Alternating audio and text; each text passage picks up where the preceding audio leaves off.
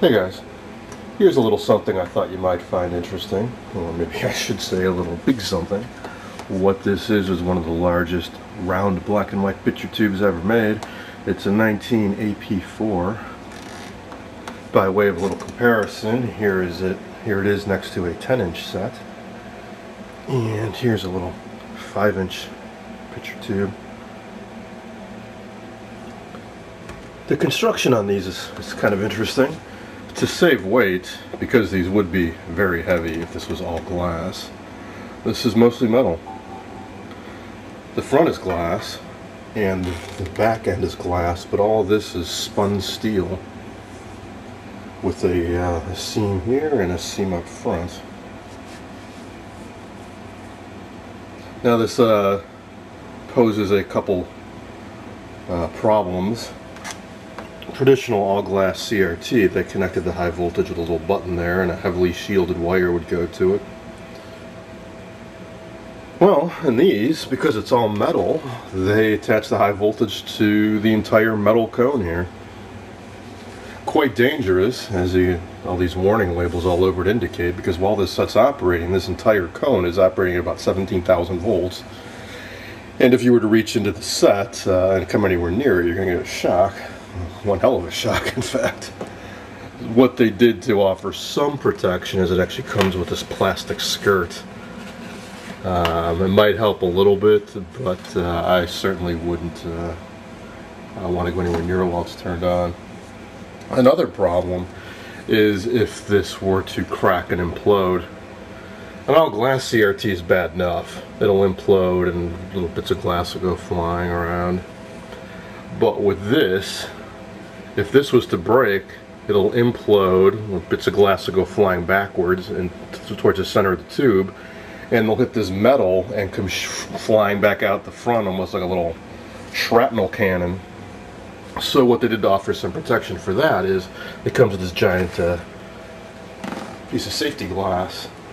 Safety glass is a couple sheets of glass with a sheet of some type of plastic membrane in between.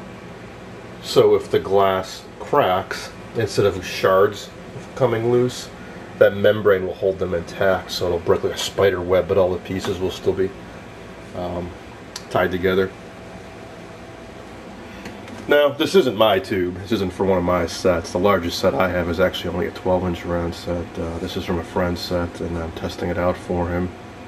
And luckily, it does test good, because these are quite uncommon, hard to come by. I was worried about this one in particular because the base on it is cracked and quite loose, but the 5 connections here were still sound. I will either try to find a base from maybe another tube that's dead I can take off, or I'll just try to fill this in with epoxy as best I can to stabilize it. Another interesting thing about this particular tube is that it's a rebuilt tube. It says right here, rebuilt tube, and it says it on the base. And on the base it actually says factory rebuilt, which is good, so we know it was done professionally, not by some guy in his basement. Rebuilding tubes was pretty common back in the 50s, because these were quite expensive, and it was actually economical to repair a tube rather than toss it and buy a new one. From what I understand, to rebuild a tube, what you would do is take the base off, break the little glass seal to let air back into the tube, then use a hot wire and cut the neck open. You can see the seam right here. Take the neck off, remove all these metallic insides, replace it, put a new glass tube on, weld the glass back together, pump the air out, seal the end off, and put the base cap back on. This stuff's really strong though, so whoever rebuilt it seems to have done a pretty good job with it.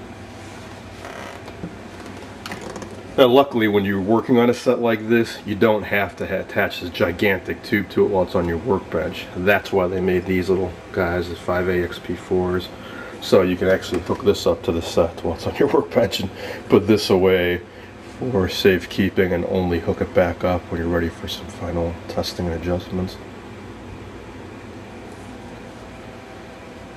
Well, that's all I got for now. I hope you found this interesting.